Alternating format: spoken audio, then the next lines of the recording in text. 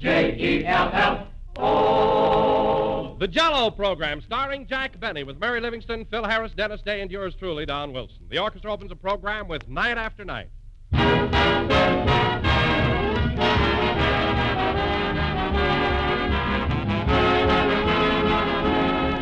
Tomorrow night, ladies and gentlemen, all over the country, thousands of folks will be sitting down to dinner with Jell-O for dessert.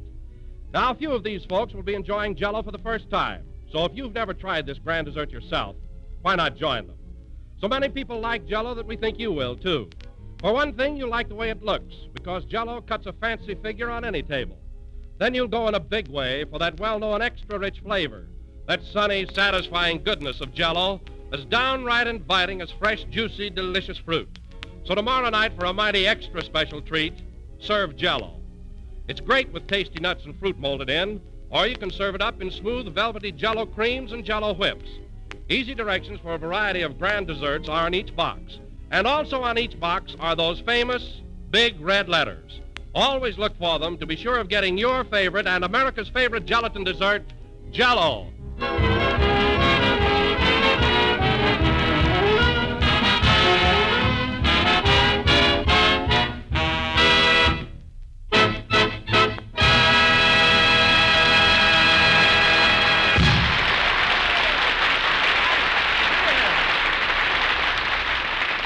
That was Night After Night, played by the orchestra. Now, ladies and gentlemen, we bring you our genial master of ceremonies, a man who each Sunday night at this time... Hold it, Don. Hold it. Jack isn't here yet. He isn't? Well, where is he? He's out in the hall talking on the telephone. I'll go get him. What for? Introduce me, Don. I can give out with that MC stuff. MC meaning much corn. Nothing doing, Phil. I'm going out and get Jack. Yes, Mary. Tell him we're on the air. Okay. Operator, that's Zybisco. Gladys Zybisco. Zybysco. Yeah, she's visiting her folks in Azusa. Azusa. No, operator. Azusa. No, USA. Da da da da da da da da dum da da da da da da dum. That's it. Now hurry, will you please? Well, fellas, there's no use waiting for Jack. He's trying to get his girlfriend on the telephone. You mean Gladys? That's her. Boy, he's plenty stuck on that little waitress, isn't he? He sure is sweet to her. Anything to get out of tipping. You said it. Now, wait a minute, Phil. Jack's pretty serious about that girl. Have you noticed how he's spruced up lately? He's so neat and well-groomed. And a flower in his buttonhole. And that hair tonic, pew. Ah, that's love, all right. As the Greeks say, l'amour toujours, strawberry pie. How's that? I better go out and get Jack again. Yeah, hurry up, Mary. Look, operator, Zybisco. Zybysco.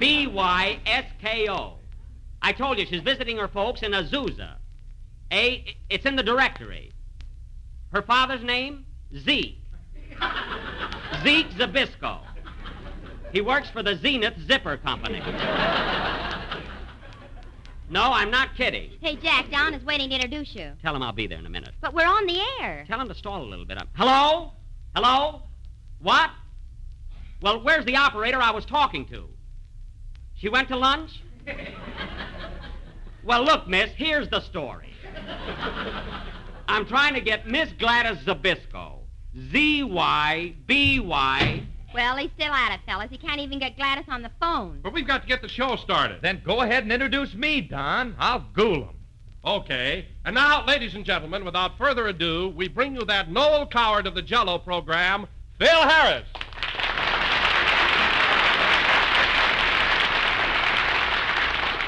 Jell-O again. This is smiling Phil Harris talking. And thanks very much, Don, for that lovely introduction. You know, Don, a funny thing happened to me on the way to the studio this afternoon. A panhandler asked me for a nickel for a cup of coffee. A nickel for a cup of coffee, huh? Yeah, so I gave him the nickel and he gave me the coffee. How's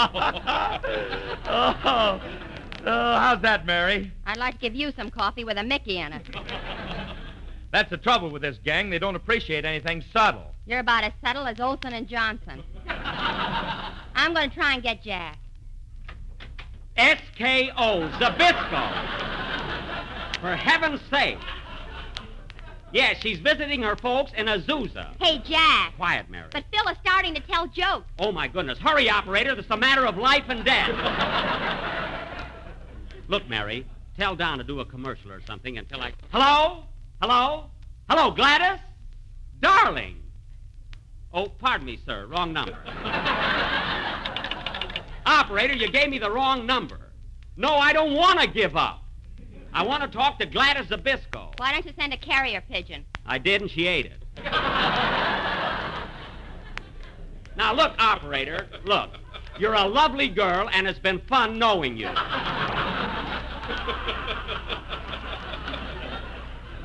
But I've got a broadcast to do, and I'd like to talk... Of course I know someone else, but she happens to be my fiancée. I'm her itsy-bitsy lammy pie. So det me the number for trying out loud. Please, operator. Jack, what are we going to do? Mary, don't bother me. Have Phil play a number or something. Okay. Here's another one, folks. Say, Don, how do you make a thin boy fat? I don't know, Phil. How do you make a thin boy fat? Throw him out of a window, and he'll come down plump.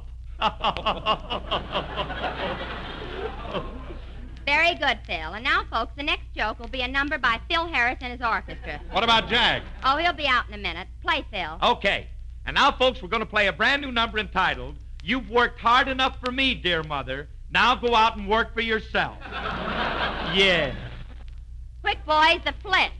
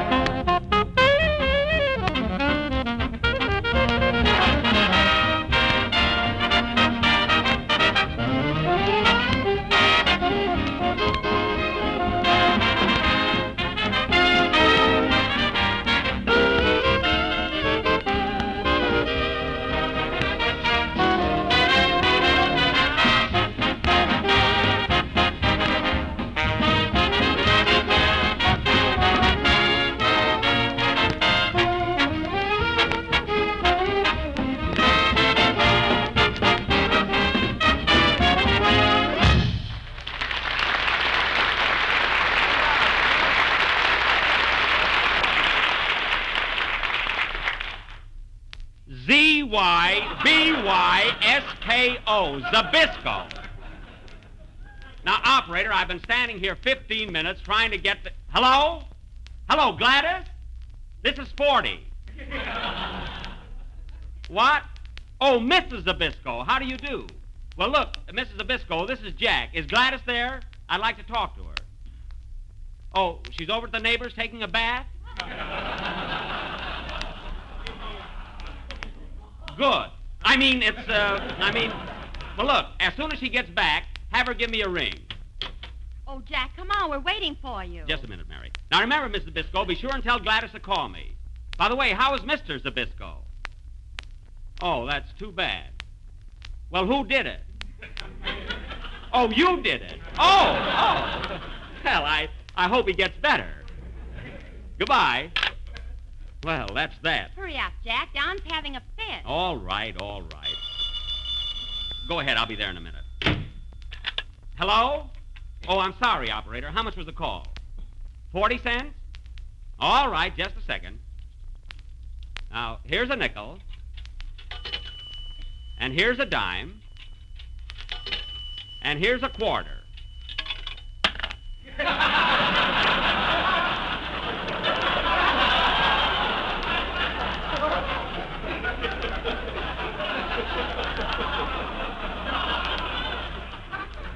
Oops, I'm sorry. Here's a good one. Return the other one, operator. Thank you. I wonder who gave me that bum quarter. Oh, well. To your neighborhood grocer and ask him for a package of Jell-O. It is economical, easy to make, and comes in 6 delicious flavors. Hello, fellas. Sorry. So look for the big red letters on the box. They spell Jell-O. Hello, fellas. Sorry that And Jell-O spells a treat. My goodness, Jack. Oh, excuse me, Don. I'm sorry I kept you waiting, fellas, but I was trying to call Gladys. She wasn't home. Oh, stepping out with someone else, huh? She was not. She just went to the neighbors well, the lady next door was holding a bridge party, and Gladys went over to make a fourth. And while she was dummy, she took a bath. Oh, eavesdropping, eh, Mary? Well, at least Gladys wasn't out with another fella. There's one thing I can say about that girl. She's only attached to one person at a time. She's like a police dog. You said it. I mean, she's true to me. Well, perhaps I shouldn't say this, Jack, but I dropped into Ginsberg's restaurant the other day, and when Gladys brought me my sandwich, she winked at me. Gladys winked at you? Absolutely. With her right eye or left eye? Her left eye. Well, that's the one that twitches. That's nerves, Don, not romance. Now, let's forget about my private life. Say, Jack, tell him what happened last Sunday night when you took Gladys to the Trocadero. You weren't with us. No, but I saw you there. Well, What about it, Mary? Well, last Sunday after the broadcast, Jack told me he was stepping out with Gladys. oh. Well, right after she got through working, he picked her up and took her to the Trocadero for dinner. It's not so funny. So what happened? Jack ordered fried chicken, and Gladys went out in the kitchen and got it.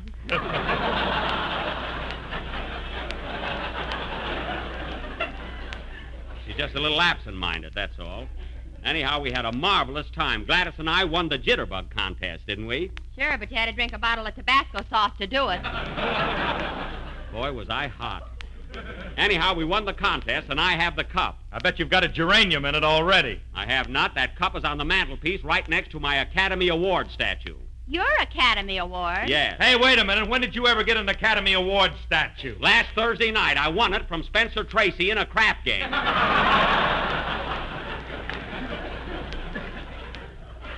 He's got oodles of them.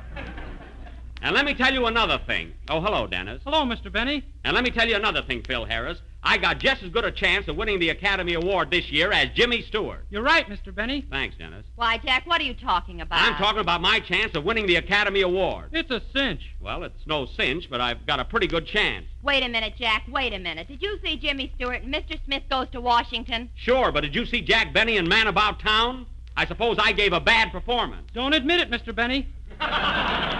Dennis, whose side are you on? Sometimes I wonder why I don't hire a tenor with brains. You'd have to pay him.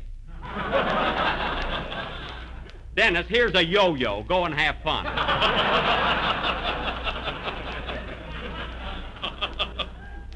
Now listen, fellas, if you'll cut out this argument and settle down and act like human beings, I've got something very important to tell you. What is it, Jack? Are you sure you're in a mood to listen? Yeah, what's on your mind, Jackson? Well, now get this, everybody.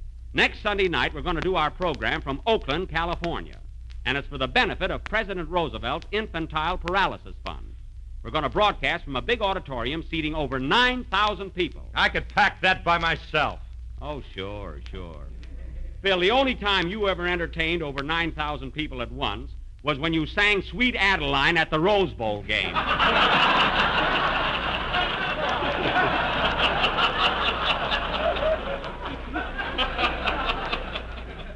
And for an encore, you were thrown out. Remember? Oh, yeah, what a game. 22 players on each side. Yeah. Anyway, kids, as I have friends in both Oakland and San Francisco, I'm leaving very early tomorrow morning. We're driving up in the Maxwell, eh, Mary? Not me, eh, Jack? Don't worry, Mary. That car ought to run a little better now. I had the carbon removed and the valves ground. What that jalopy needs is a malted milk with an egg in it. That's so. Well, just for that, you'll ride up on the train. Now, fellas, I'm going home now and start packing because I want to leave about 5 a.m. Well, run along, Jack. We can take care of the rest of the show. Okay, thanks, John. Mary, do you still want to come along and help me pack? Sure, but gee, Jack, you were out in the hall for half of the show, and now you want to go home. What about it? Won't our sponsor object? Oh, no. He never listens to our program. He thinks the sun rises and sets with the Phantom Pilot.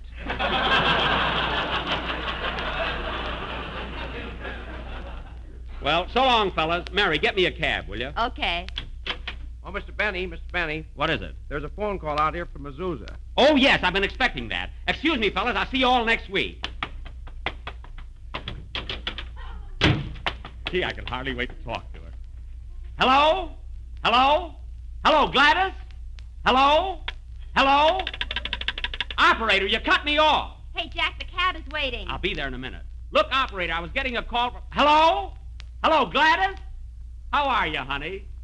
See, what an awful time... Hello? Hello? Hello, Gladys? Hello? Hello?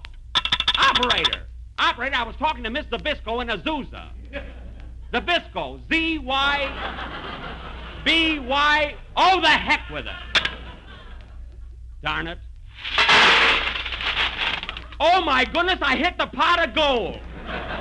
Oh, Mary, look what happened.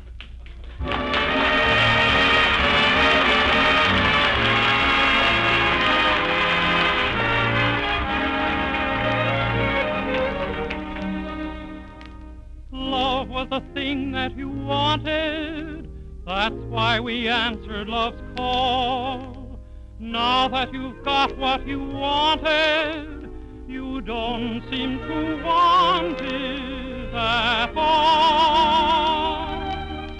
Careless, now that you've got me loving you, you're careless, careless in everything you do. You break appointments and think you are smart. If you're not careful, you'll break my heart.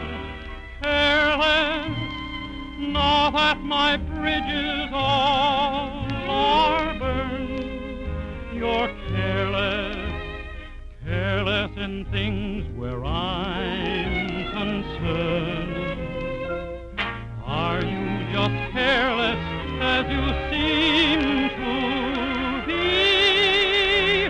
Or do you just careless for me? Now that you've got me loving you, you're careless, careless in everything you do. Are you just careless as you seem to be? Oh, sweetheart, do you care less for me?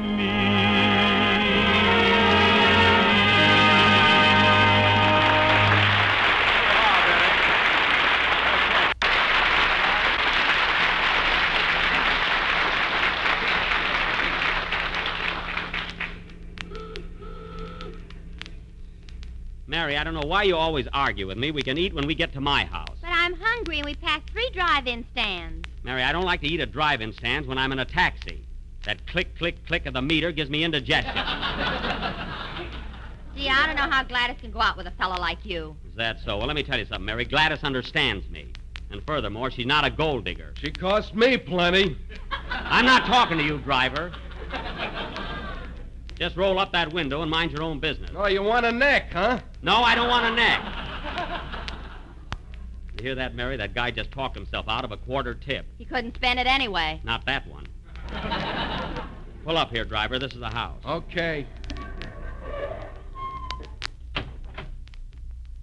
What do I owe you? There it is on the meter, $1.10.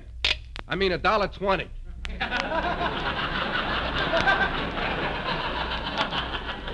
Now, wait a minute. When you stopped, it was only $1.10. I know, but it just clicked to $1.20. I don't care. I had 1 foot out of the cab. So don't tell me. Oh, pay him, Jack. There's Ronald Coleman looking out of his window. Nuts to Ronald Coleman.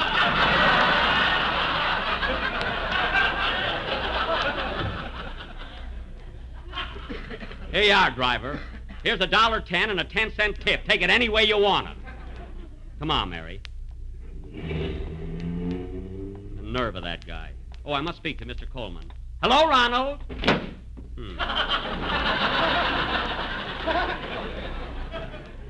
Close the window. It must be colder than I thought. Yeah, something like that. Where's my key? Oh, here it is. Let me have your coat, Mary. I'll hang it up. Is that you, Cousin Lancelot?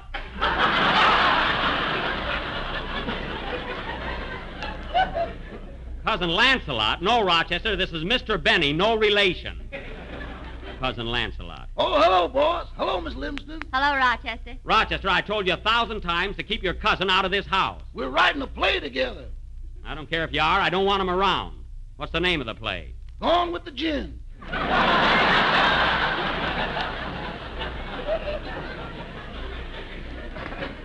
Well, write it on your own time. Say, Jack, you want me to help you with your packing? Let's get started. Okay, Mary. Here, take this grip and put my socks and shirts in it. All right.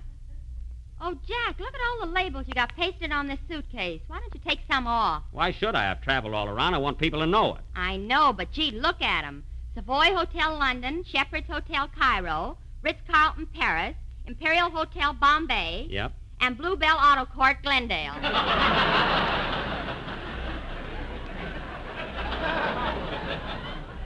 How did that get on there? I've never been there in my life. Hey, Rochester, how did this auto court sticker get on my suitcase with the rest of those labels? They all came in one package. Well, next time, read them first. Oh, Mary, put my pajamas in there, too. Okay, do you want the tops or the bottoms? Both. It may be chilly in Oakland. There, that's fine. Thanks, Mary. I'm hungry. I'm going out in the kitchen and get something to eat. All right, you'll find some cold pot roast in the icebox. Uh-oh.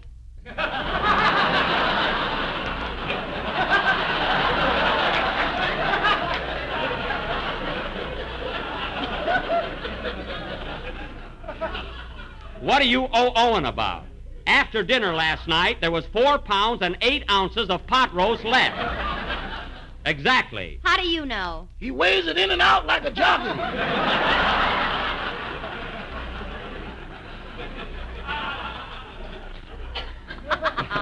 Well, it's about time I started to keep track of things around here. Now go in and help yourself, Mary. You'll find a great big piece of pot roast in the icebox. It wasn't so big. Cousin Lancelot got it between 2 slices of bread. He did. Well, I'll talk to you later about that, Rochester. I know what you can have, Mary. There's some tuna fish left over from lunch. Never mind. Go ahead. No, just give me a nickel and I'll get an apple out of your machine.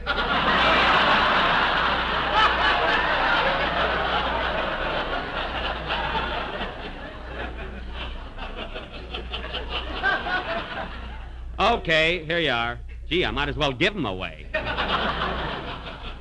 Now, Rochester, we're going to be gone over a week, so we ought to make some arrangements about Carmichael and Trudy. I already fixed it for the polar bear and the ostrich to stay in a pet shop. That's good, and I guess our boarder, Mr. Billingsley, will get along all right until we come back. Now, don't forget, Rochester, we got to leave at 5 o'clock in the morning, so we better get up at 4. 4 o'clock in the a.m.? Yes, just as the sun is peeping over the mountain. When it comes out in the open, notify me.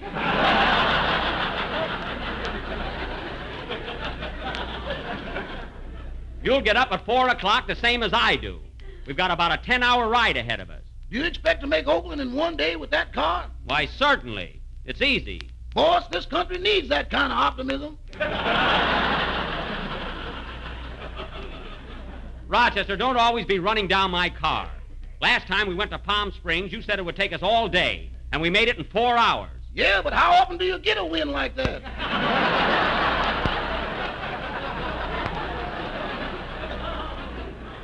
All right, just pack my bags and let me do the worrying. Okay. What suits do you want to take along, Mr. Benny? Let me see. I want my brown check, my blue pinstripe, and the one you're wearing. Now, hurry up with it. Oh, good evening, Mr. Billingsley. Good evening, Mr. Benny. Are you getting all set for your trip? Yes, I'm leaving first thing in the morning. By the way, Mr. Billingsley, I don't want to seem impertinent or anything, but this is the first time I've seen you when you weren't a bit under the weather. Well, I've been on the wagon now for over 2 weeks. Well, congratulations, Mr. Billingsley. Say, what made you give up drinking? Well, to tell the truth, Mr. Benny, I kept seeing a polar bear and an ostrich running around here. Oh. I know when I've had enough. Well, it's rather difficult to explain, Mr. Billingsley, but I really have a polar bear and an ostrich. You have? Yes. Well, then let's roll out the barrel.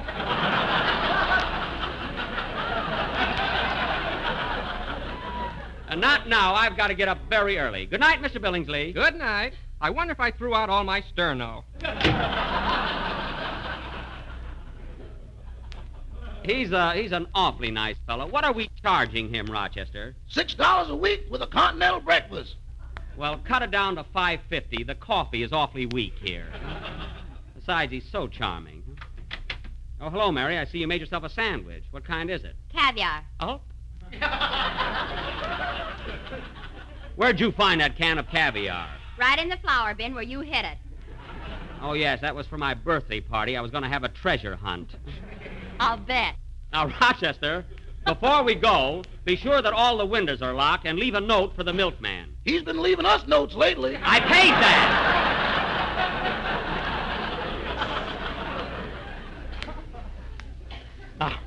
Now, be sure and take care of everything. Oh, Mary, sit on this suitcase, will you, until I snap it shut? Okay. Answer the phone, Rochester. Put more weight on it, Mary. Hello? Who? Wrong number. Goodbye. There, I guess that ought to hold it. What was that, Rochester? Something about Azusa. We don't know nobody there.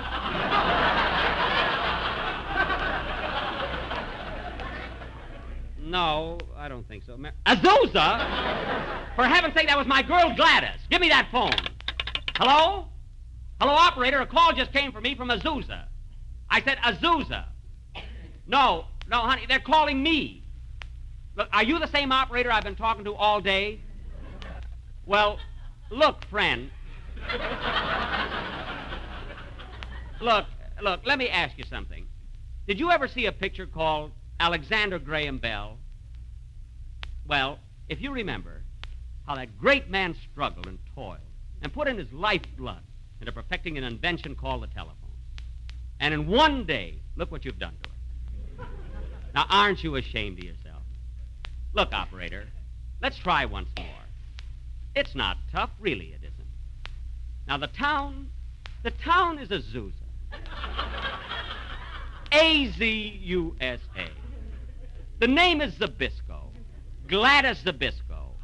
Z-Y-B-Y-S-K-O. No, honey. Z-Y-B-Y-S-K-O.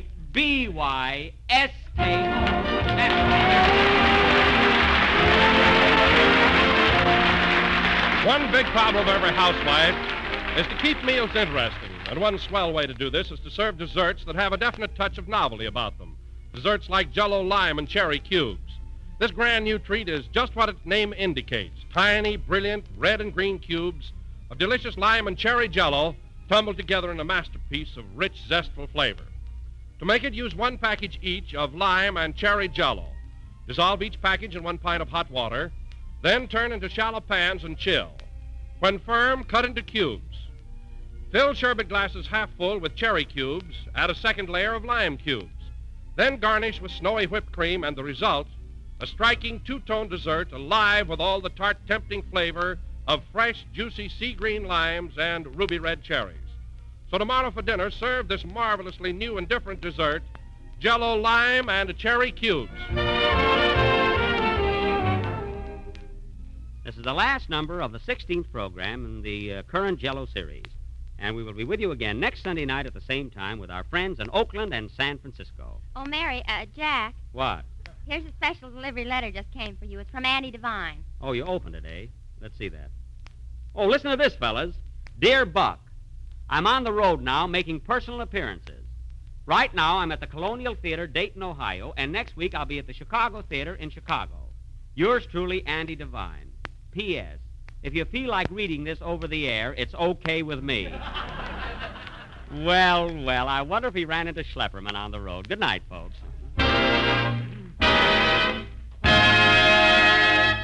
J-E-L-L-O. This is the National Broadcasting Company.